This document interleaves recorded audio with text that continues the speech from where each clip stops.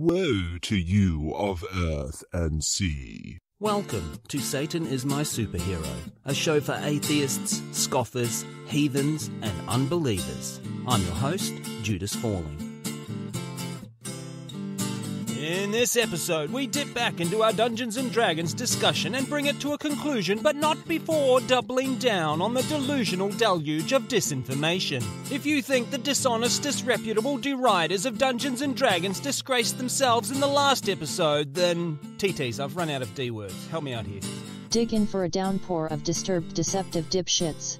Mum, TT said a swear. Listen here, you undeveloped little air breather. You don't want to log on and find all your Robux have been spent on unused avatar items, do you? You wouldn't dare. Just try me, you juvenile biped. What's going on in here?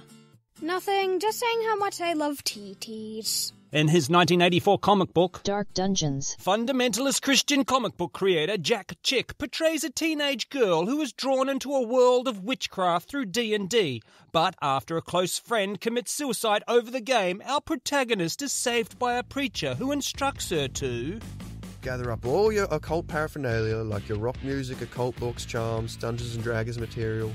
Don't throw them away. Burn them. Personally, I would love to see a study comparing how many of the people who burn books can actually read books. Pastor, I'm afraid for my daughter's soul. She's listening to licentious rock music and playing Dungeons and Dragons. What should I do? Burn it. Burn it all. Okay, if you say so. I do. Now, on a completely unrelated topic, did you know I'm running a special on matches and lighter fluid this week? Chick's comics are filled with all kinds of conspiracy theories. He is most obsessed with the Catholic Church, claiming they keep the name of every Protestant in the world on file with the intention of carrying out another inquisition one day. He also attacks Mormons, Jehovah's Witnesses, Muslims, and of course it goes without saying, Freemasons. I like you, Jack, so I'm going to be straight with you. There is no way this company will publish your comics. Your artwork is rudimentary at best. Your stories are simplistic, and you beat the reader over the head with your message. Have you ever heard of subtext, Jack? And speaking of your message, your young Earth creationism, anti-evolutionary theories, and homophobia are outdated. These ideas are dying. The times have changed, Jack. People are better educated and more enlightened now. It's 1959, for crying out loud. By the end of this century, no one will be bigoted enough to buy your stuff. Jack Chick's sales have exceeded 500 million over the last 60 years. That's right, that's billion with a B. And he is the most published comic book author in the world who you've never heard of. 500 million comics? I do hope you atheists never get into book burnings. Half of North America will go up in flames. Returning to Virginia, the spiritual home of Dungeons & Dragons hysteria, in 1985, Winston Matthews sought the Republican nomination for Attorney General in the state. He proudly announced he was campaigning on just two issues, maintaining the death penalty in the state and abolishing Dungeons & Dragons. I need some advice on running my campaign, and they told me you're the man to see, Mr. Atwater. I sure am. Now, you need a hot-button topic, something that's trending in Virginia right now, like Dungeons & Dragons. That stupid board game? It's a tabletop role-playing game, actually, but yes. I'd be embarrassed campaigning on a kid's game. Look, the days of campaigning on real issues are over. It's all conspiracy theories and fear-mongering now. Do you realize more Americans believe the devil is real than watch the World Series? I promise you, run on Dungeons & Dragons. You can't lose. Matthews lost. But before he did, he said Dungeons & Dragons contained devil worship, Satanism, and pornography. Ew, why are the dice all sticky? While Dungeons & Dragons was not banned in Virginia, the death penalty did survive for another 36 years. Virginia had a proud history of capital punishment, being the very first colony to execute anyone on American soil way back in 1608 when they shot a spy. Terribly sorry, old chap, but we're going to have to shoot you. We're Americans now. What? Oh, bugger! And in the following 400 years, Virginia executed more inmates than any other US state. Suck it, Texas! But despite the best efforts of Winston Matthews and others, the state executed its last prisoner in 2017 and capital punishment was finally abolished there in 2021, making it the first southern state to do so.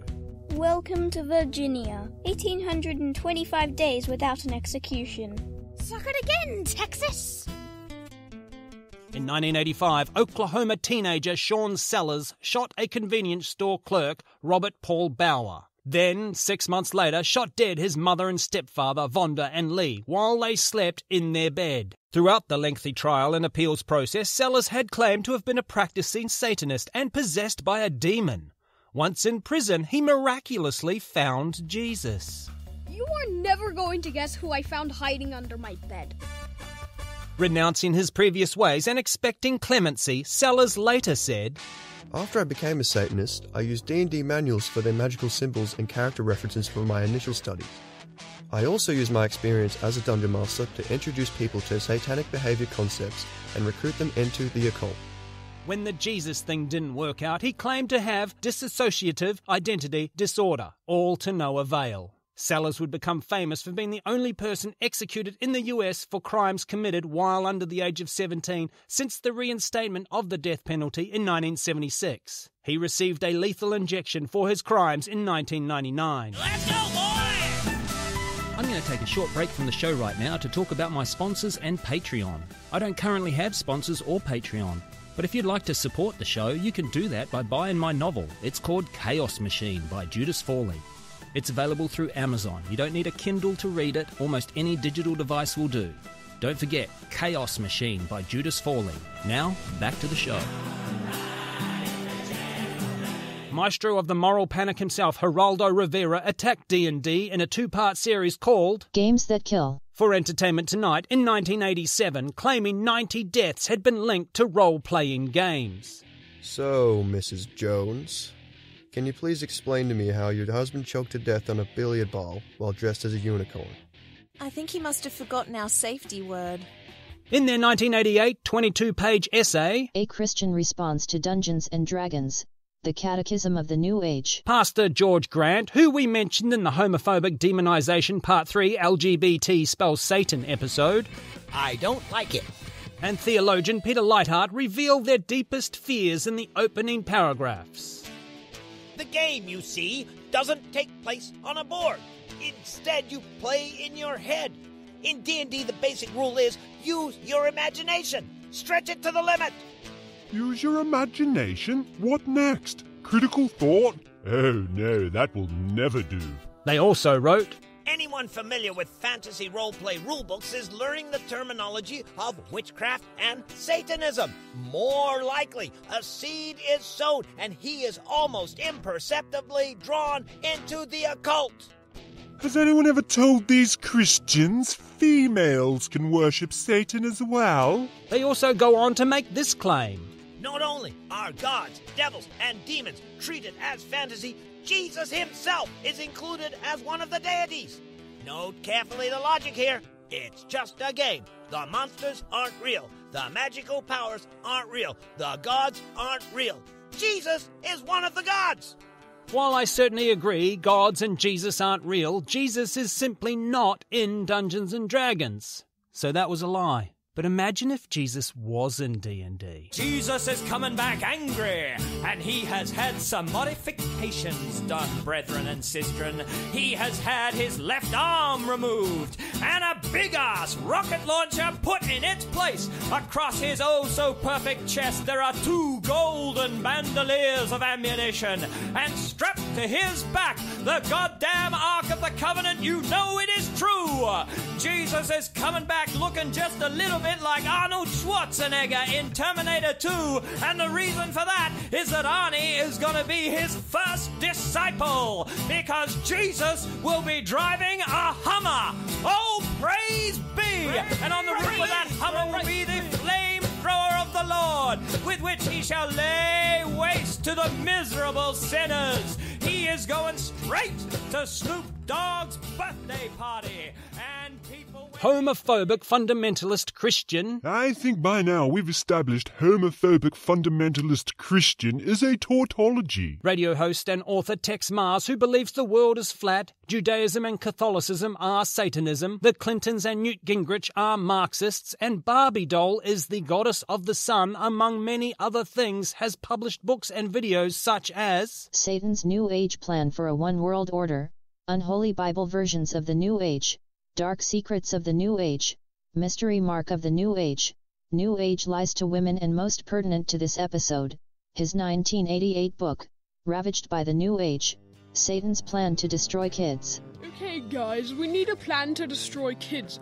Any suggestions? We could create a satanic board game. A board game?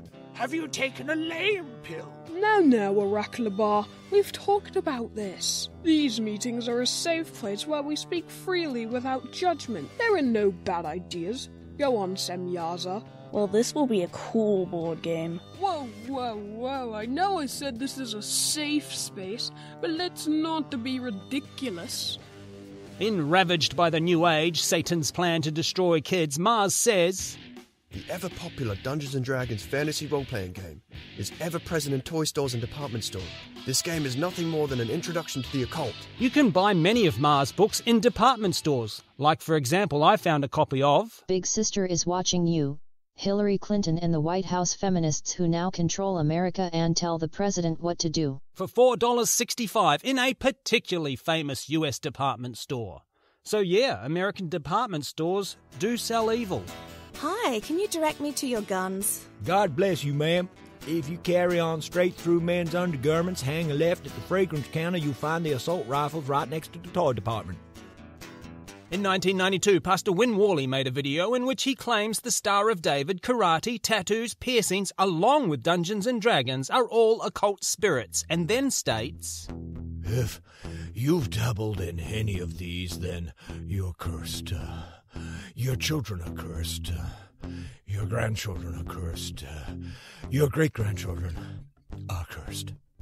This may sound like the hyperbolic rantings of a deranged psychopath, but Worley actually has scriptural precedent for his prescribed multi-generational punishment. We have this little gem from Exodus, and not just some minor passage in Exodus. This is from the Ten Commandments.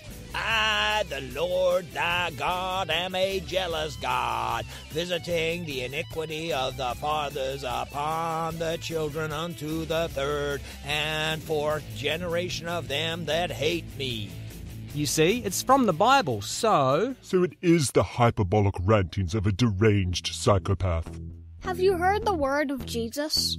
Yes, I have, and I've got to say I would be all on board, but I can't be saved. My great-grandfather played Dungeons & Dragons one time. Get away from me, devil spawn!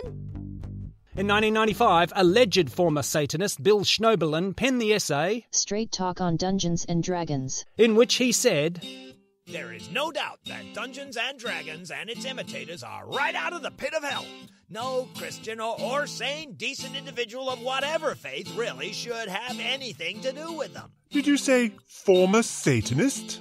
I don't remember seeing him at any of the meetings. He also claims during his 16 years as a Satanist, a couple of game writers actually came to my wife and I as prominent sorcerers in the community. They wanted to make certain the rituals were authentic. For the most part, they are. I've never seen a 20-sided dice at a satanic ritual. I've never seen any dice at a satanic ritual. If I'm being really honest, satanic rituals only ever occur in the imaginations of Christians who are a little buzzed on the Kool-Aid. In his book and DVD called Mormonism's Temple of Doom, Schnoebelen also claims to be a former Mormon and says the Mormon Church is created by witches for witches. I know I've made a similar point to this before in the Science Fiction Satan episode. Good afternoon, ma'am. Have you heard about the book of... Is that your spaceship? Yes, ma'am. Sign me up! But I think the Mormons should really lean into this type of stuff. Excuse me, ma'am. Can I talk to you about the Book of Mormon? Get off my porch with your boring religion. Oh, we're not boring. Are you sure? Because you look like Dilbert. We're witches. Really? What witch stuff do you do?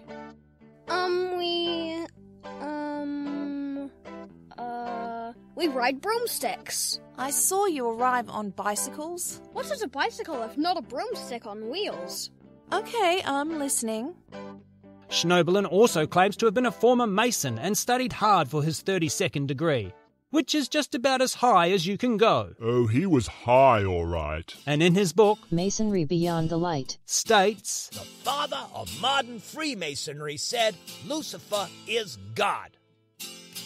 we discussed just how unsatanic the Freemasons are in the episode Revolutionary Satanic Freemasons.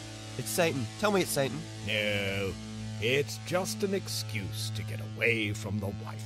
In Schnoebelen's 9-hour video titled Interview with an Ex-Vampire, A True Story, Yeah, that's 9 hours of your life you'll never get back. he claims to expose the reality of vampires and werewolves and the positions they hold in the dark world of the occult. That's right, old Billy Boy claims to have made a deal with Lucifer himself and turned into a vampire. WTF. And when I say vampire, I mean an actual vampire. Fangs, unable to walk around in the daytime, and drinking blood. He really claims this. If you say so, dickhead. He also claims he has had sex with a fallen angel. I have to admit, I'm very excited. So how do we do this? You bend over. If your IQ's low enough to believe anything this conman says. No one's that stupid. Like to tell the truth, but it can't be said because of this microchip in my head. Oh, yeah, I see. Now I retract my last statement. Schnoebelen's current bio claims, Following the Holy Spirit's lead, he acquired a doctorate in naturopathic medicine and a degree in nutritional herbology, becoming a certified natural health professional in 2004. I've always said naturopaths are bloodsuckers. You know, we found conspiracy theory books sell better if the author is a doctor. I'm not going to medical school for 8 years. Oh no, there's a much easier way.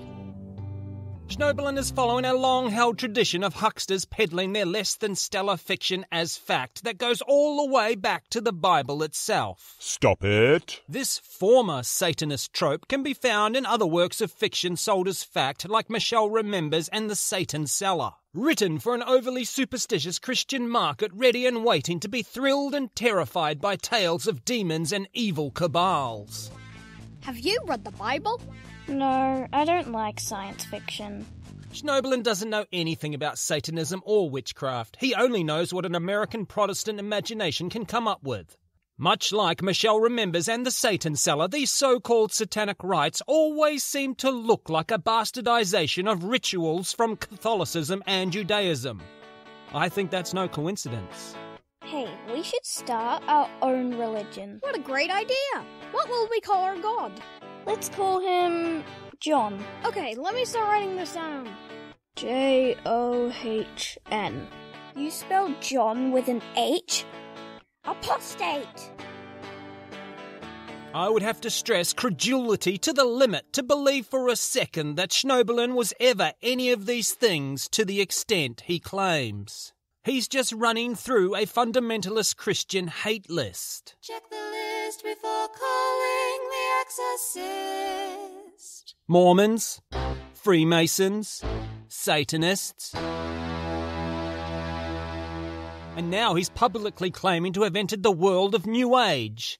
TTs, is New Age on that hate list? Yes. We discussed it a lot in the last episode, Dungeons and Dragons 1. Demon Pulling. Meditation? Why don't I just murder a baby and sacrifice it to Satan while I'm at it? I can already predict the title of Schnoebelen's next 2 books. Coming soon from acclaimed and not crazy at all author Dr. Bill Schnoebelen, Satanic Naturopathy, and his exciting expose on New Age Satanism, Herbs, the Devil's Medicine. Not an actual medical practitioner. I'd like to take a short break from the show to talk to you about the novel, Chaos Machine, by Judas Falling. You should buy it and support the show. That is all. Now back to the show. In 2000, self-proclaimed US Spiritual Warfare Network Regional Coordinator Diane Bucher published a teaching called Spiritual Mapping for Effective Spiritual Warfare. In it, she claimed, "The Lord instructed me to get a map. On this map, we place colored pins with each color representing certain categories of unrighteous works. Red pins are for cult and occult churches. Green pins are for pornography. Orange pins are for Freemasons." Oh, you would know if I had anything to do with the Freemasons. For a start, it would be fun. Purple pins are for what Bucher calls abortuaries. Yellow pins are for places that are owned and or operated by homosexuals. White pins are for places where commercial sex work takes place. And for the edification of this episode, blue pins are for cult and occult establishments, which Bucher explains are businesses involved in the occult that, as she says, may include comic book and baseball card shops. Many of them sell magic cards, Dungeons and Dragons as well. So she's got a map, presumably on her wall at home, covered in red, green, orange, purple, yellow, white and blue pins? Oh, how delightful. It must look like a veritable rainbow. You know, the map alone should earn her house a yellow pin. This spiritual warfare was not invented by Bucher, and what she is advocating here would be described as strategic level intercession by its adherents. Don't worry, a spiritual warfare episode explaining all of this is on the to-do list one day. What are the black pins for, Diane? That's where anyone who's ever made me angry lives. There sure are a lot. Hey, why did you put a black pin on my house just then? In 2013, Pat Robertson, net worth estimated between 200 million and 1 billion.